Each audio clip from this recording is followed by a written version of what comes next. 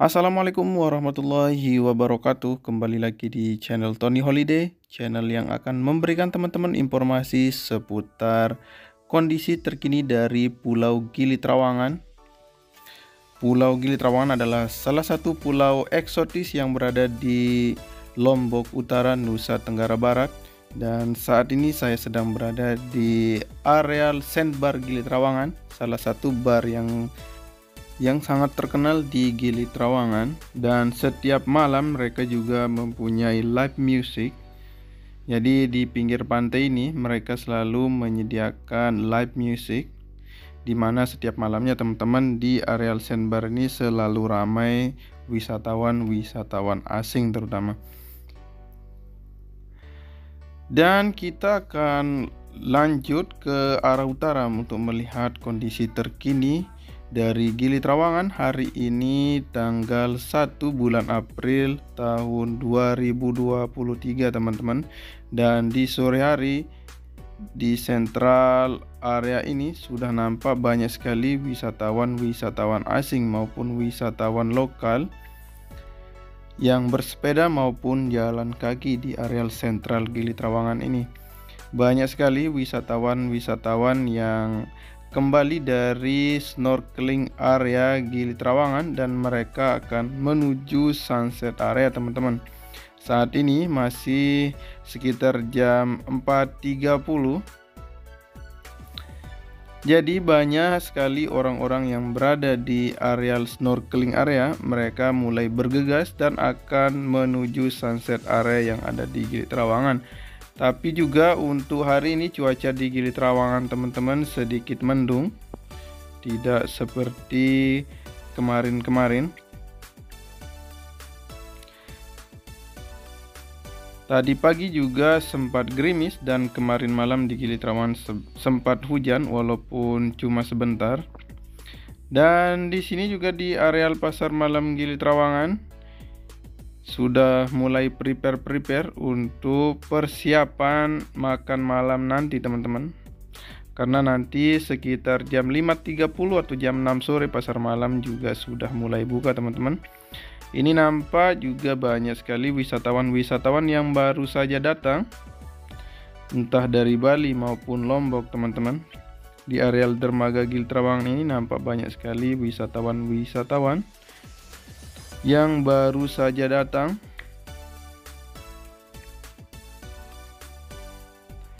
Untuk hari ini nampak sangat ramai wisatawan di Gili Trawangan teman-teman. Ini adalah areal dermaga Gili Trawangan.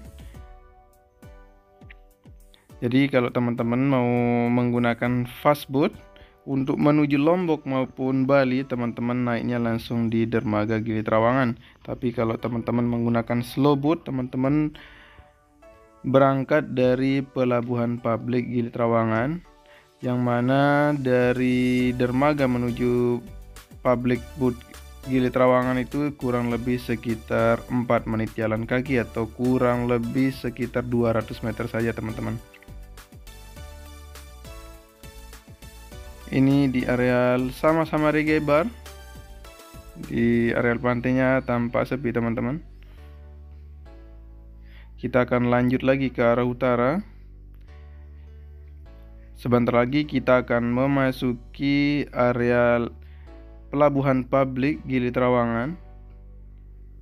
Jadi untuk teman-teman yang mau ke Lombok, mau Gili Air dan Gili Meno menggunakan public slow boat ataupun menggunakan hopping, itu berangkatnya dari pelabuhan publik Gili Trawangan. Untuk harga tiketnya itu sekitar Rp23.000 untuk menuju Lombok teman-teman.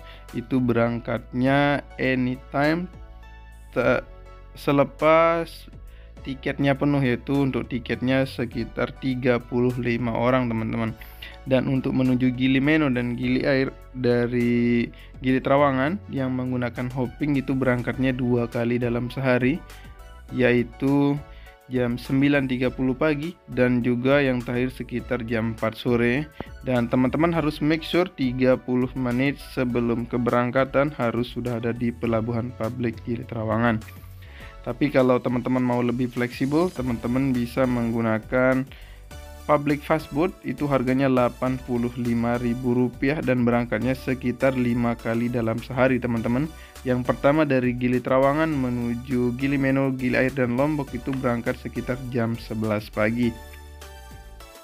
Oh ya, untuk hopping menuju Gili Meno dan Gili Air harganya Rp40.000 untuk menuju Gili Meno dan juga Rp45.000 untuk menuju Gili Air teman-teman. Di sini juga nampak banyak sekali wisatawan-wisatawan yang berada di jalan sekitaran sebelah utara public boat Gili Trawangan.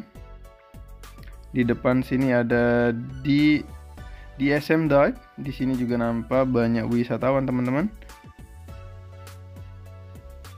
Ini lava bar.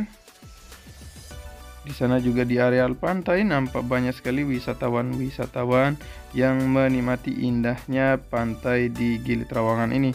Untuk teman-teman yang membutuhkan informasi seputar Gili Trawangan, teman-teman bisa langsung menulis pertanyaan teman-teman di kolom komentar, ataupun juga teman-teman bisa chat WhatsApp melalui nomor WhatsApp yang sudah tertera di deskripsi video ini teman-teman.